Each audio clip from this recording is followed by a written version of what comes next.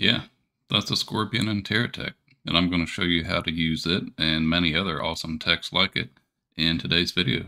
Hey everyone, Dad Jokes Pwn here, back for another video. And today it occurred to me that we've talked on a number of occasions about being able to find and use other creators' techs from the Steam Workshop, but it really isn't altogether obvious how to do so. So today I just wanted to briefly touch upon how to go about finding texts that you like, then subscribing to them, and then once you get into the game, how to find them and use them from there. So that's going to be the focus of today's video. And there are actually a number of different ways to get there, and I want to go ahead and show a couple of them. For example, the splash screen here for the game, here on the right side is often going to have a number of different texts that you can look at, and that's actually how I found the featured tech for this particular video. I saw this screenshot and thought, holy crap, I have to go look at that. That's kind of the point of this little section over here. It has news, and quite often, if you scroll down, it'll often have a tech of the week that you can check out if you'd like to do so. Other ways to get there, you can just click on this very bottom right, a little Steam Workshop, forums button. It'll take you directly here to the Steam forums, and from here, you can just click on the workshop button up here. You also have access to things like tutorials, and then a variety of other just kind of threads that people are talking about. But for the purpose of this video, we'll hit the workshop button, and from here, you get access to a pretty ridiculous number of texts. And they do have them categorized, spread out basically in a variety of different formats so that you can kind of filter down to what you're looking for. So if you want something really speedy, and obviously not all of these are perfectly marked, but a lot of them are. So you can hop in and say, I had my eye on this, and I wanted to be able to use this particular vehicle, then I could simply hit the subscribe button. And that's pretty much all you have to do on the workshop side. Then you'll be able to get access to the vehicle from within the game. So that step is, and for the purposes of this video, I'll just go ahead and transition over into my my save game so that I can go ahead and show you how it works. All right, here we are in my main save. I just came here because if you remember, you do actually have to have the blocks needed to build the tech in order to load them in based on this functionality. So do bear that in mind, certainly. And we'll go ahead. So the way to use them once you've subscribed to them is you'll go down here to the bottom left and hit this button that says load tech.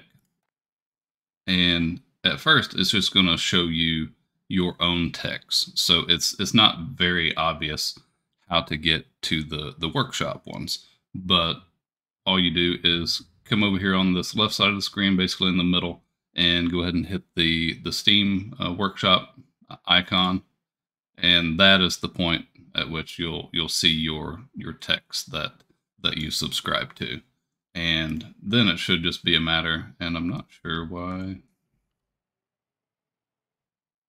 Well, I guess this is actually a good demonstration. So I assumed I would have all the parts I needed. It actually turns out that I don't, and it tells you that here. It's saying missing blocks. So you can actually see which ones you're missing in that scenario. So you can hit view tech blocks right here, and it'll show you every block that's needed to build this particular racer. And it turns out I don't have 2 of these venture fuel pods. So I have 2 different ways to combat that problem. One, I have a base that can build practically anything in the game, but you can see right now I have a build queued up, which I thought I'd cleared this already, but apparently not. That's okay. I can do that, or I can simply purchase those parts. So I do happen to have, and you will eventually in your save game if you don't already. I already have. Excuse me, I hit the wrong thing. Have access to the little computer that allows you to buy things. It's called a payload terminal.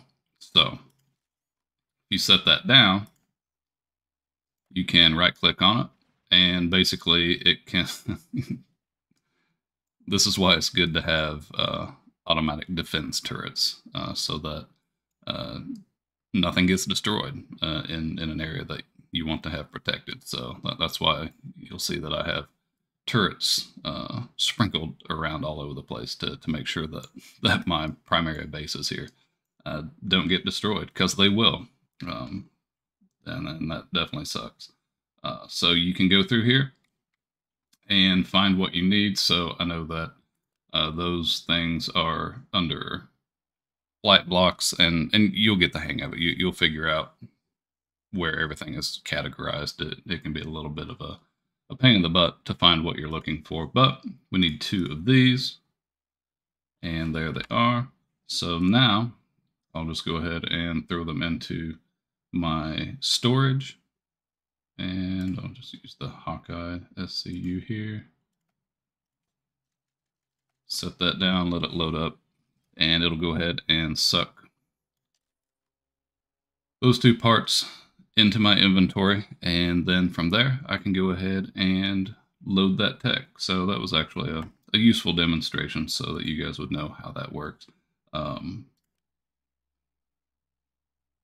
And then we can go back to load tech. We're still on the workshop screen, and if you need to, you can just go back to your local techs and swap to those at any point. No problem there. But now you can see here that it no longer says unavailable next to it. So we can proceed to go ahead and swap current tech.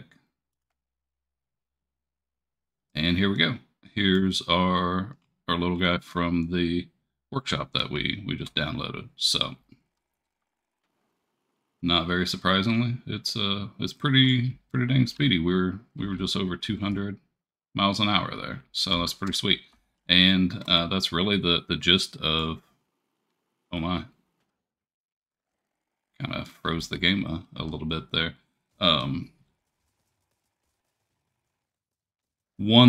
Certainly one thing about being really advanced in the game, especially if you have just ridiculous creations like I do, will be the fact that you will get some screen stuttering, especially when you're moving back in, and all of these little individual things have to load and be animated and everything. That's just part of it.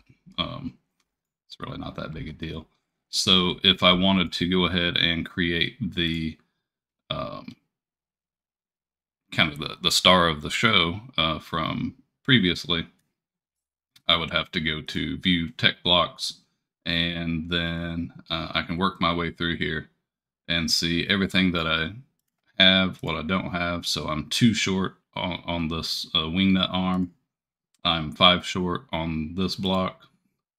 I'm 9 short on this, 3 short on this. So you just work your way through the list, and once you get yourself to the point where you have everything, then you can just go ahead and load it in.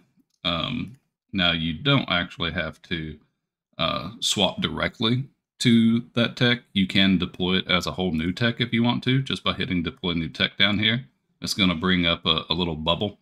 The bubble is basically going to be the size of the tech. So if I'm trying to spawn in something enormous, then it'll adjust to ensure that you're making enough room to go ahead and spawn that in. So you can see this bubble is considerably larger.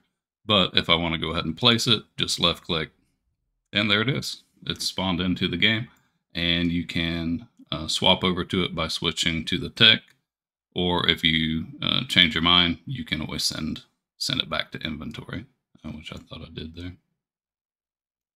There we go. And now that's back in the inventory and saved. I don't really want to take the time right now to get all the parts for my save. So I'm going to go ahead and move over to the R&D mode where it doesn't really matter. It'll just let you do it. And that way I can go ahead and fully demonstrate the Scorpion, because I just think it's super freaking cool. All right, here we are. So just sitting here in a little mobile selling tech that I built. It's pretty great when you're just wanting to get rid of chunks or other things just in mass, and do it in a super quick fashion.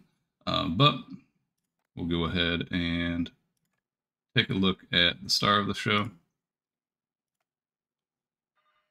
and just look at this thing. And one attention to detail that I really like on this tech is the fact that it put these mandibles or fangs in the front here. Check this out. So if you're at all familiar with scorpions, you know they have little moving mouth parts in the front for when they're eating. And just check this out. It has these moving back and forth to mimic that, which I think is super cool. And it has things shooting out of the tail. I just adore this thing, and it actually moves at a significantly quicker pace than you'd anticipate if you use the booster on it.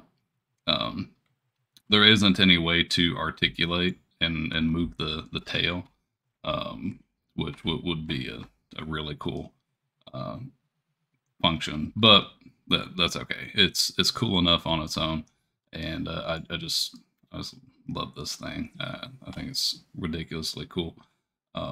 Maybe partly because I'm not from an area where scorpions are prevalent. I may feel a little differently if they were a legitimate threat to me, but nonetheless, I really like this thing, and hope you guys do as well. But that's going to pretty much wrap it up for this one. Just wanted to demonstrate, since it's something I've talked about a lot. It occurred to me that I really didn't give any guidance whatsoever on how it works, so I wanted to correct that. So if you haven't already, please do hit that subscribe button. It helps me out a ton in building a YouTube channel here.